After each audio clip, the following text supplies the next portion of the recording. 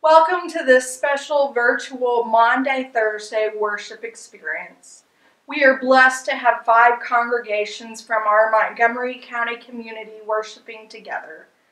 Tonight we begin the Triduum, or the Great 3 Days, which includes Maundy Thursday, Good Friday, Holy Saturday, and Easter Sunday. Together, these 3 days are the Christian Passover. And as part of the Triduum, tonight's worship is not a liturgy that has a beginning and an ending. Rather, tonight's liturgy is the beginning of a 3-day liturgy that culminates with the great Alleluias on Easter morning. You will notice that there is no benediction this evening. This is because the liturgy of the great 3 days will continue with tomorrow's Good Friday liturgy and Saturday evening's Easter Vigil, and will conclude with the benediction and dismissal on Easter morning. The word Maundy in Maundy Thursday means mandate or commandment.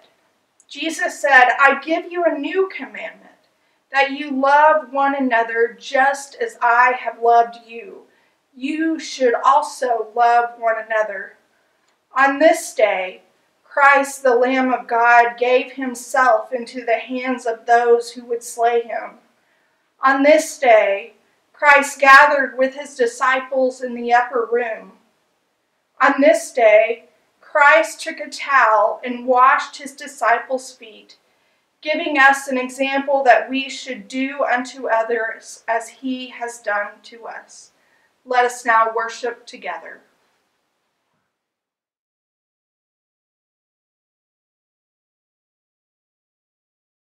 Speak, Lord, for your children are listening, for a word of encouragement, for a word of instruction about how we ought to live in these troubled times. Speak, Lord, for your children are listening as we drift off to sleep in our homes, even as we know there are neighbors who are sleeping on dusty floors or even outside. We are listening, Lord, rich and poor. We are listening, Lord, young and old, for a word from you that will heal us and heal our lands and our world. Eternal God, lover of souls, we come to you hungering for your word that will change the rest of our lives. We come hungering to you for honesty and generosity instead of greed. We come hungering to you for our neighbors to be fed and for all to have the basic needs of their families met. We come hungering, we come listening. Speak, Lord, for your children are listening. Amen. Let us pray together in the words that our Lord taught us. Our Father, who art in heaven, hallowed be thy name. Thy kingdom come, thy will be done, on earth as it is in heaven. Give us this day our daily bread, and forgive us our trespasses, as we forgive those who trespass against us. And lead us not into temptation, but deliver us from evil. For thine is the kingdom, and the power, and the glory, forever and ever. Amen.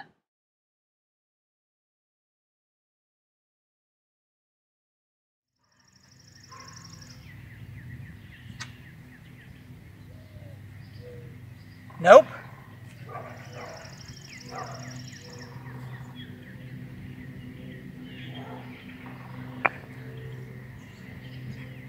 Oh, hi. I'm out here in my yard trying to see if any of my rocks can talk. Nope, not so far. I know it sounds a little bit ridiculous, but do you know that at one time rocks almost got to talk? Yeah. It's true. Happened a long time ago when Jesus was still on earth. Jesus was coming into the city of Jerusalem, and when the people found out that he was coming, they started praising God and worshiping him.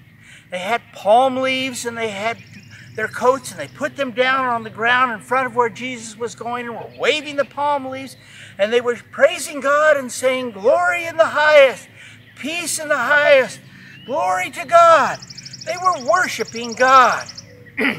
But the chief priests, the pastors, and the ministers, they didn't like that. So they said, "Tell these people to shut up." And Jesus said, "If these people are silent, then the rocks would talk." The rocks would talk. They would be the ones praising God if the people couldn't do it. Well, fortunately, the people didn't stop praising God, so the rocks didn't have to talk, but they almost got to. The people were all worshiping God. They were bringing glory to God. They were glorifying God, and that's a very good thing. Jesus also had told his disciples, "Here's what I want you to do. I want you to love those around you just as I have loved you." Jesus had loved the disciples, and they had seen it, and now Jesus wanted them to love those around them as well. Well, how do you love people around you? Well, it's one thing to just say, "I love you," but it's more than just saying it. It's doing it as well. You can be of service to other people. You can help them out. Now, I know that at this time we're not supposed to get out and be with people for a while, but there are other ways you can be of service, that you can love them. You could write somebody a note or a card, or give them a picture that you've drawn. You could help them around their house, picking up sticks in their yard, maybe even getting into their garden and pulling out some of the weeds. Those would be some of the ways that you can help, that you can be of service to them. And when you do that, you will glorify God too. And that would be a good thing as well. You can talk to your mom and dad, and they can help you figure out some more ways that you can show love to those around you, the same way that Jesus shows love to you. Oh yeah, and if you're out working in somebody's garden, keep an eye out for their rocks. Maybe they have the ones that can talk.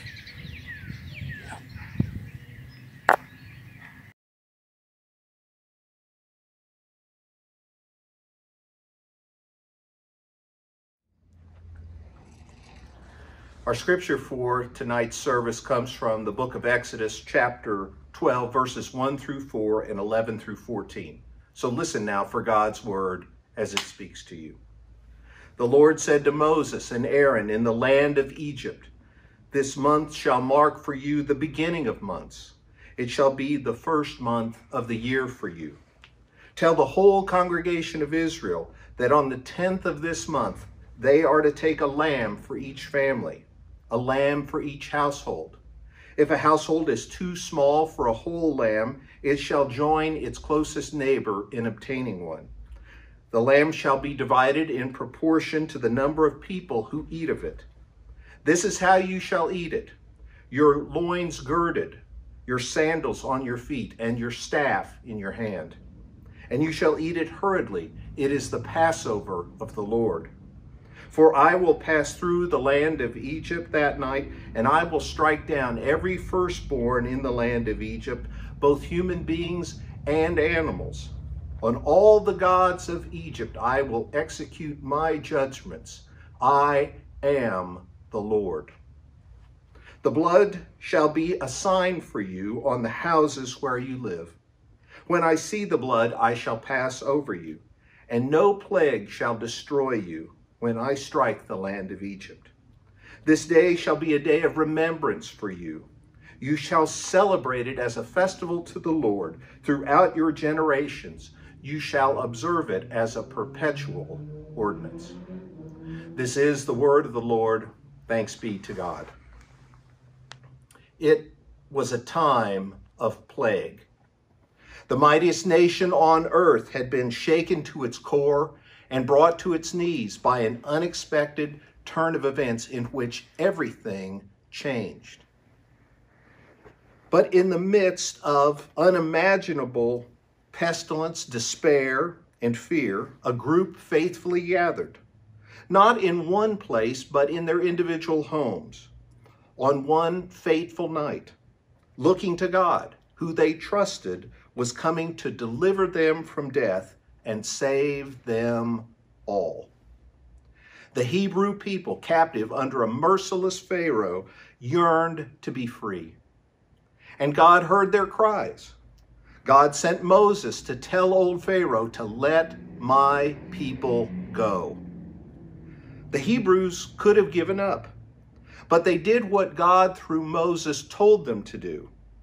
They gathered for the first Passover meal, which marked the end of their oppression and the beginning of their journey to be free. The instructions were odd. Eat some mutton, smear lamb's blood on the door. Eat fast with bags packed, ready to go, because the salvation of God was at hand. It is a time of plague. The mightiest nation on earth is shaken to its core and brought to its knees by an unimaginable turn of events that have changed everything. But in the midst of all this unimaginable pestilence, despair, and fear, a group has faithfully gathered, not in one place, but in our individual homes, on this faith-filled night, looking to God, who we trust is coming to deliver us from death and to save us all. The people of the world captive under the merciless coronavirus yearn to be free. We yearn to be free. And God hears our cries. God is coming. God shall save us. So tonight, Christians around the world are doing what God through Christ tells us to do. We remember the Passover meal that Christ transformed with these words, "Do this in remembrance of me. Eat this bread, drink this cup. By the breaking of my body on Calvary, your slavery to sin is broken. By the pouring out of my blood, not upon a door, but atop a cross, your captivity to death is done. Your journey with me begins. You're with me now. You are free." The instructions are odd. Eat a piece of bread that doesn't look much like bread or taste much like bread. Drink a dash of juice or wine. Remember a Savior who came to save the world, but who the world rejected and tortured and killed. Follow a crucified carpenter and his upside-down countercultural ways. Forgive 70 times 7? Really? Bless those who persecute you. Pray for those who abuse you. Give generously to anyone who asks anything from you. If you want to be first, put yourself last. Love God. In fact, love everyone. If you want to live, take up your cross and follow me. The symbol, the sign, the reminder, and the reality of this life is a meal where everyone shares, where everyone has a place at the table, and where everyone who is hungry is fed. If that isn't challenging enough, John's gospel has Jesus washing the disciples' feet, telling us to do the same. The two actions Jesus gave us to do in his name this night is a meal that teaches us to share and an example that teaches us to serve. These odd, demanding instructions make smearing blood on your door and wolfing down mutton with your suitcases packed and your running shoes on seem downright sensible and way easier. Nonetheless, what Jesus gave us this night and what Jesus tells us to do this night is the way that leads to life. It's the roadmap Jesus gives us to get out of hell. It's the blueprint of how to be in this world, but not of this world, as we follow the crucified and risen one who has conquered the world and who will save us. None of us expected to be in a pandemic. Most of us, most of the time, delude ourselves thinking, I don't need to be saved. But the Bible and today's headlines tell us we do. We need a Savior. The most radical thing you can do is to believe that you have a Savior. The most radical thing you can do is to act like you have a Savior. Believe that God is who God is supposed to be. Believe that God's going to do what God's supposed to do. And live your life accordingly. And if you find yourself in the valley of the shadow of death, know that your good shepherd is on the job. Trust that his rod and his staff will comfort you. They will deliver you. They will defend you. Communion or not tonight, God still prepares a table before us in the presence of any and all our enemies. God anoints us with oil. Our cup runneth over because Jesus poured himself out. That is the extent to which you are loved. That is the means by which we are saved. And that is the God who is working now to establish us all in life. Trust that. Give thanks for that. Live that. Share that. God will prevail, and you shall live.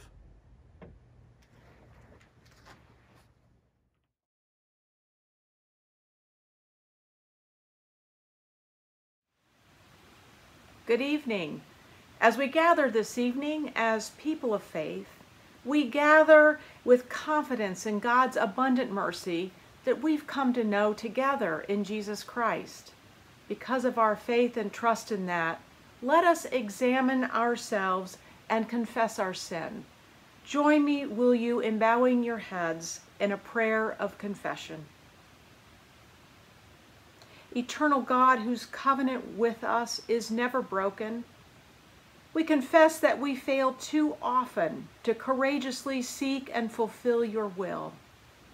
Though you in sacrificial love have bound yourself to us, still we fail to bind ourselves to you. In Jesus Christ you serve us freely and save us by your grace alone. But we refuse your love. We insist on our own way too often and withhold ourselves from others in the world that you so love. Lord, we confess our day-to-day failure to live into the fullest measure of what it means to be fully human, made in your image. We put our efforts into our own personal salvation over communal care and transformation, denying that it is your grace alone that compels us to live beyond our own interests. We confess, Lord God, that we often fail to love with all that we have and are, often because we don't fully understand what loving means, often because we're afraid of the risk that love requires. Oh Lord, we cut ourselves off from each other, and we create barriers of division. We build walls of pride and power ahead of planting seeds of hope through humility and deep listening and the empowerment of others. We confess, Lord God, that by silence and ill-considered words we have built up walls of prejudice, and that by selfishness and lack of sympathy we have stifled generosity and left little time to care for others and sometimes even ourselves. Oh, Holy Spirit, speak to us. Help us to listen to your word of forgiveness, for so often we turn our ears to other things. Come, fill us this moment and free us from our sin. Let us now be assured of God's grace. The good news in Jesus Christ is that when we face ourselves and God with the awareness of our own needs, we are given grace to grow and courage to continue the journey. Friends, believe the good news of the gospel. In Jesus Christ, we are forgiven. Thanks be to God.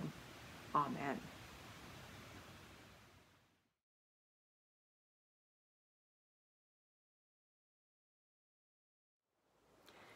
This is a strange time. A time when we all long to be together, but we can't. A time when any communal act would feel like such a great, wonderful thing. A time when I want to shake hands and hug people, and I'm not much of a hugger. I want to go on a walk and not think, is that person 6 feet away? Then we come to this evening, this Maundy Thursday, this night that Jesus gives the great commandment, the night that we are supposed to remember to love one another as Jesus has loved us. And he washes feet as a sign of his servanthood. And he invites everyone to wash everyone's feet. And so for years and generations, the church keeps doing this. And as a kid, I remember thinking, oh man, I was in confirmation class and my pastor required that we had our feet washed to finish confirmation class. And it was gross, and I didn't like it. Now, some say that washing your feet is something countercultural and different and makes you feel vulnerable, and all those things are good, and all those things are healthy, and all those things are good for us to understand that our faith life should be us acting vulnerably and should be us coming out of our comfort zones. But I feel like sometimes foot washing can be a bit of an easy out because I don't like it, but it gets over pretty quickly. And because I don't walk through the desert and don't have a whole bunch of gross stuff crunched up onto my gross sandaled feet, it's not really much of a task. It's a little stinky, but many of us pay a lot of money to have our feet look nice. It's a little different. Foot washing in Jesus' time was a symbol of hospitality. It was something a servant did, somebody lowly, way down the totem pole, so that the person who was actually hosting the meal and hosting a guest could have the person walk in and feel welcome. So maybe wash your feet tonight. Maybe wash one another's feet. Some families, this might be quite an interesting ritual and it would be a good giggly time. And maybe if you are like me and you're just going outside with no shoes on because whatever, maybe you need it. But the other option, I think, is more interesting to ponder. What would be foot washing now? If Jesus was sitting with his disciples, self-quarantined in some little room, and they were all, of course, 6 feet apart, with coughing Judas off in the corner, what would Jesus do to show hospitality? Would Jesus make a fool of himself and put on a mask as he went out to get the elements to make communion? Because if he might be a little bit sick, maybe he could get someone else sick, and though he's going to look crazy when he goes, maybe that would be his act of hospitality and servanthood. Would he sanitize everybody's hands and feet? Maybe. Would he spend hours scrubbing the whole room, floor to ceiling first, because in fact Judas was coughing and we don't want anyone else to get it? Or what else might he do?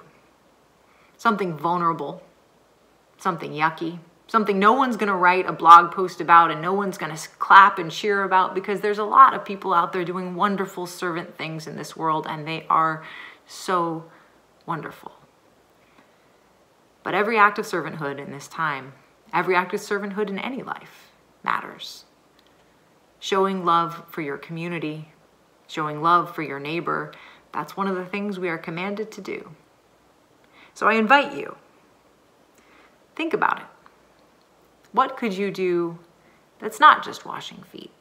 Though you can do that too if you like. What is an act of service you and your family, you and your abilities and your vulnerabilities allow you to participate in? Many of our food pantries have folks who are far over 65 doing all the service. Are you a young person who's healthy, who could help? So I invite you this evening, wash your feet. Wash your hands and do all the singing for 20 seconds that you need to do. And think deeply about the fact that our God came and made everything different. He turned everything upside down. He said the lowly are going to be lifted up. The first shall be last, the last shall be first, and the grungiest, grubbiest job in the world matters if it's done in love for another person. So get out your basins and wash your toes, and then think about what Jesus would do tonight in your home to make it hospitable for those in need.